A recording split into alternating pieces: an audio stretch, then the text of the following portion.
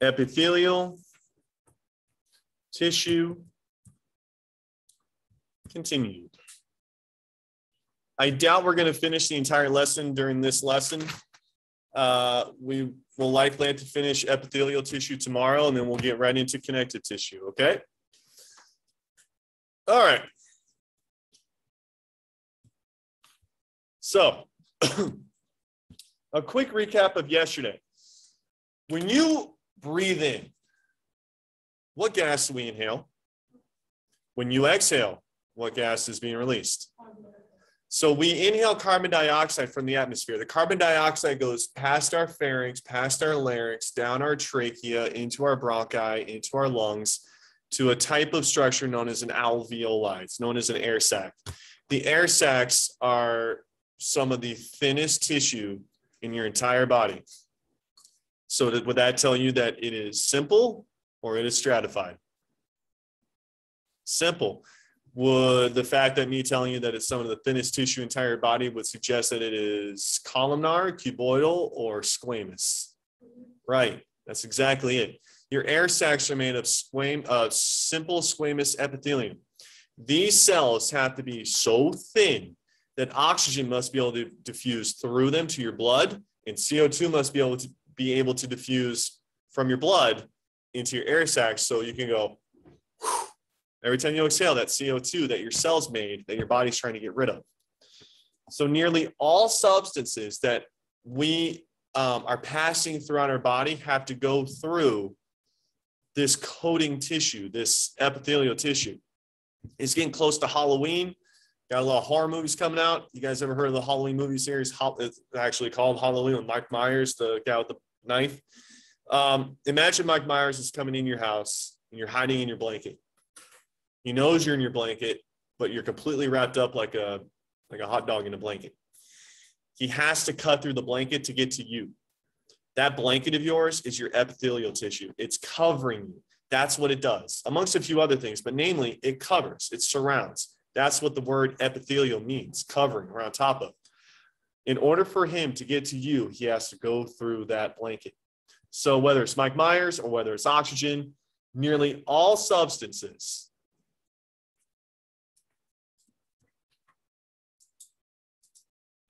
received or expelled by the body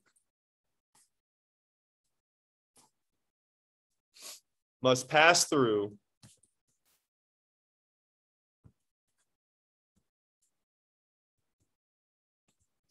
epithelial tissue. If you want to get a second-degree burn, you got to go through the first layer first. First degree burn, first layer of skin. That's your epithelial layer. Second degree burn is your dermis, your connective tissue. You have to get to the epithelial first before you can get to the connective tissue. If you want to get a vaccine or get blood drawn, they have to go through your epithelial layer first in order to get to your blood vessels. So it's always about coating. Now, here's something that we did do yesterday. I'd like to see if you can actually recite what some of these are. There are 1, 2, 3, 4, 5, 6 purposes for epithelial tissue. Now, it doesn't matter to me what order we do them in. I just like for all of you to be 6 for 6. Can you tell me any of the functions that you may recall from yesterday for epithelial tissue? Melanie? Absorption.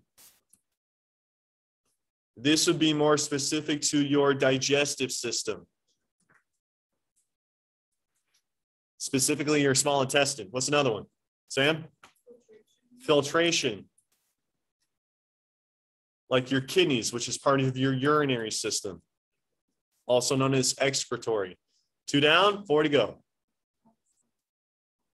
Sensory reception, which system is that? It's your nervous system. 3 down, 3 to go. Halfway there. Excretion. That's also going to be in the urinary system. 2 more. Protection. This is the toughest system name to remember. Do you remember what that is? Integumentary. That's going to be our next unit, by the way. And the last one. It kind of rhymes with excretion. Lily? Secretion. This is going to be your endocrine system for the most part.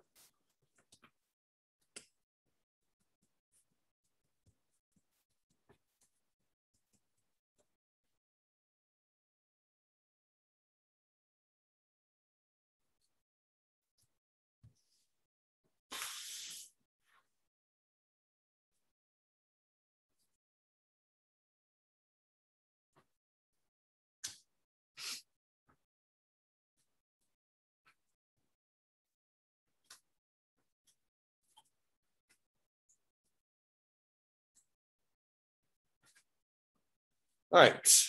Now, what we're going to do for the rest of this lesson and continuing into tomorrow are the different types of epithelial tissue and where they're found and what their function is. Okay. So what I would like you all to do is I want you to take an anatomy book that's on your table. You don't need to open both of them for both of you. Just one per student will be fine. Now I want you to begin on page 119, 119.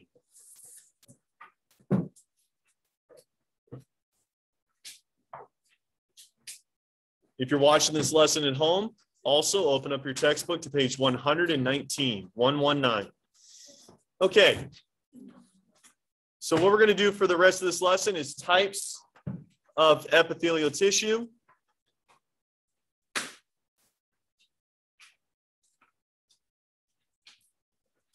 Function and location. Let's start with the thinnest one out of them all. Simple squamous epithelium. This is on page 119 if you want to get a good look at it. The image depicted on page 119, if you guys can look, those lavender areas are open pockets. That is an air sac. And those dark purple lines, that is the actual tissue. It is very, very, very thin. It has to be so thin that oxygen and CO2, carbon dioxide, must be able to pass through them. Yes?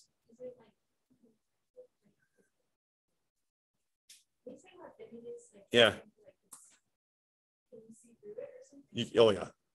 Yeah, guys, it's so thin. And by the way, you know, I'm all about don't vape and everything. This tissue is what vaping incinerates. And it's the barrier between your blood and your lungs. When you smoke cigarettes, all that crap, there's more than 4,000 chemicals in cigarettes. All that crap that builds up in your lungs, the tar, the thick, goopy, bleh, it builds up on those air sacs and oxygen can't pass through. So don't be doing things to your lungs that's going to put them in a bad position. This tissue, as you can see, is very, very delicate. And things that some people do to their lungs is just self-sabotage, as I view it. So this tissue is very thin. I mean, it's as thin as it gets. It's so thin because substances must be able to diffuse right through it.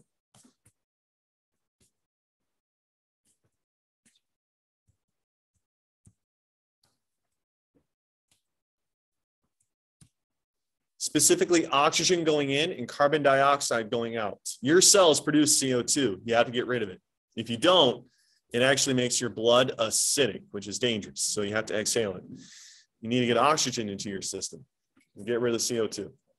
Now, as far as location. Well, it's found in your kidneys.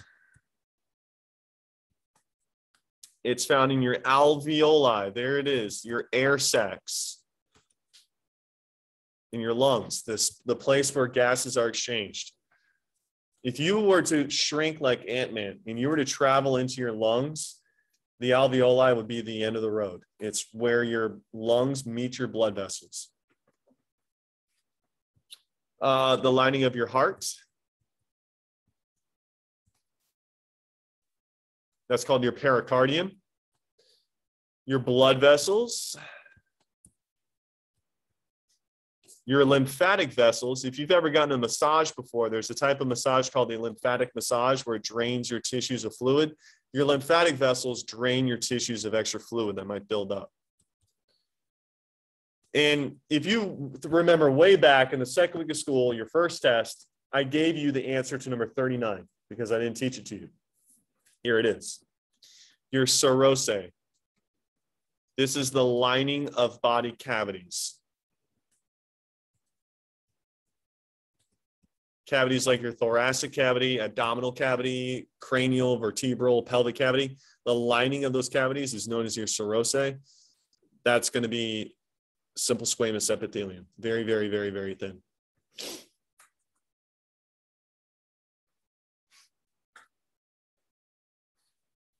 If you were to actually draw it, and I would prefer you look at the actual image on page 119, you're going to turn the page in a moment, it'll look like this.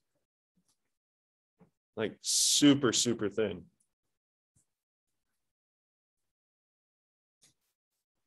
We got to draw a little nucleus in there. There we go. Okay. Are there any further questions, comments, curiosities about simple squamous epithelium? Okay, let's move on to number 2. Simple cuboidal epithelium. And the first name tells you how many layers. The second name tells you what the type of cell. Simple cuboidal epithelium is namely meant for excretion and absorption, or excuse me, secretion and absorption.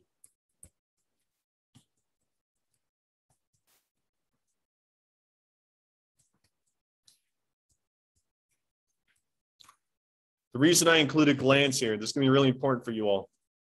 The majority of your glands, like your thyroid, your pituitary, your pancreas, ladies, your ovaries, they have cuboidal cells. It's a layer of cuboidal cells, which is one layer that would be simple cuboidal epithelium.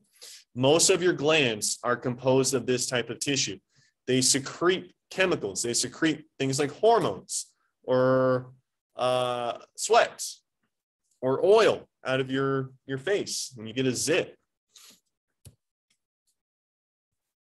Location. We have kidney tubules, which are like the filters of your kidneys.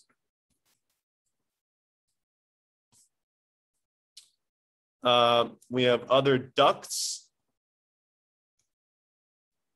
and secretory portions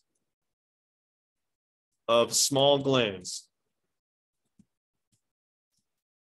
You're like, secretary, like what my mom has at her office? No, not a secretary, secretory, which is secreting, actual secretions. And lastly, as I said a moment ago, the surface of ovaries. Ladies, your ovaries produce egg cells for reproduction, but they also produce a lot of your hormones. What do you call it when a woman no longer has egg cells? Menopause. Well, there's a major hormonal change. We all know that egg cells come from ovaries, but a lot of feminine hormones come from ovaries too. Estrogen, progesterone, things like that, they come from those glands. So your ovaries are actually, they can be considered reproductive organs, but they can also be glands because they secrete into your bloodstream.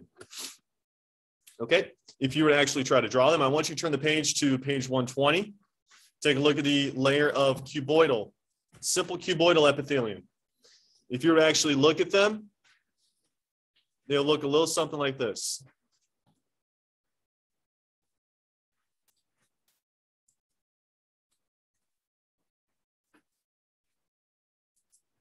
Simple cuboidal epithelium. There you go.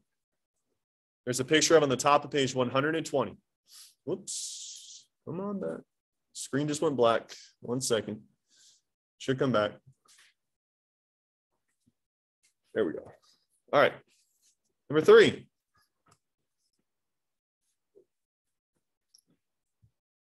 Simple columnar epithelium. This may be the last one we have time for, and we only have about 4 minutes left in class.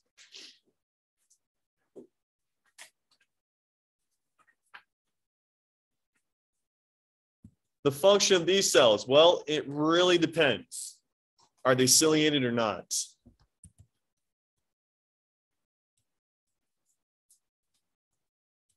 We have absorption and secretion of mucus. When I say mucus, it's basically what it sounds like, just lubricating slime, snot, stuff like that, of mucus and enzymes.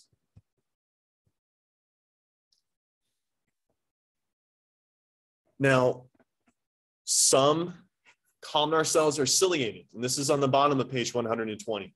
Some are not ciliated.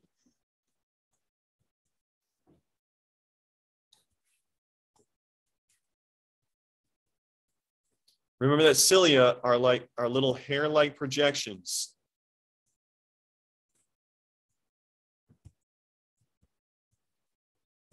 I'll try to draw it at the end of this.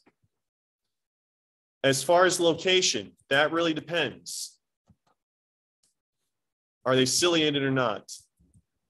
So we have the ciliated, and we're going to have the non-ciliated. If you have columnar cells that are actually ciliated, you're going to mainly find them in the fallopian tubes. You're going to find them in your throat, where when we breathe in air, guys, there's a lot of particulates in our air. There's pollen, there's dust, there's dog hair, there's cat hair, there's other people's germs, and the cilia can actually trap it. So one of the locations here is going to be the upper respiratory tract.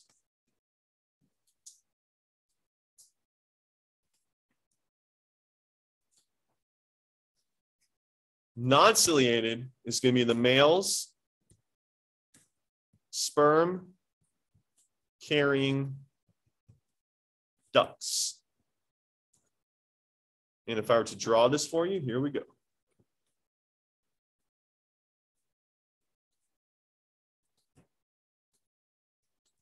Well, hold on, this is ciliated.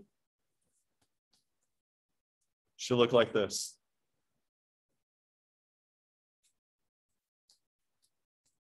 There's a picture of this on the bottom of page 120. If it is non-ciliated, it's just going to look like this.